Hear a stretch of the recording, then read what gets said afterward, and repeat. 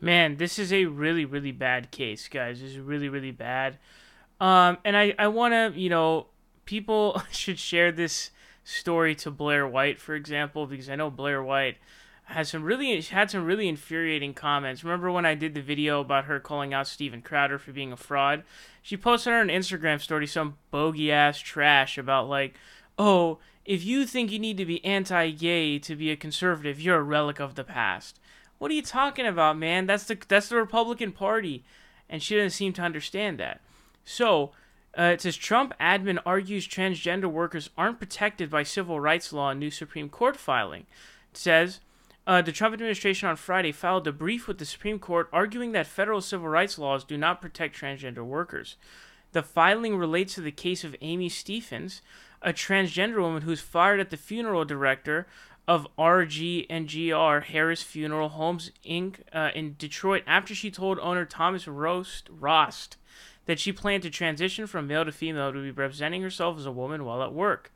Um, in March 2018, the Sixth Circuit Court of Appeals ruled the funeral home had violated Title VII anti-discrimination laws in a decision, with the court ruling that, quote, discrimination on the basis of transgender and transitioning status is necessarily discrimination on the basis of sex, and therefore protected under Title VII of the Civil Rights Act of 1964.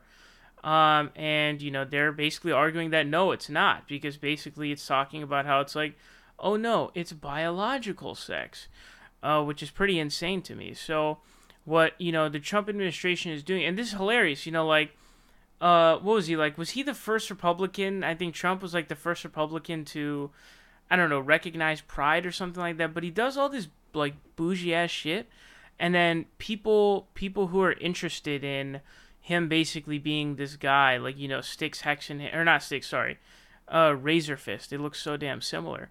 Razor Fist was doing that in his debate with Kyle Kalinske. Blair White does it nonstop. It's like Shoe on Head did in her video, where it's like, oh, he was holding up a flag that had the pride colors on it, the LGBT pride flag. And then it's like he's doing all this shit, and it's like, are you stupid? I remember at one point they were just straight up trying to erase the identity of transgender people just in general as a concept, which was insane to me.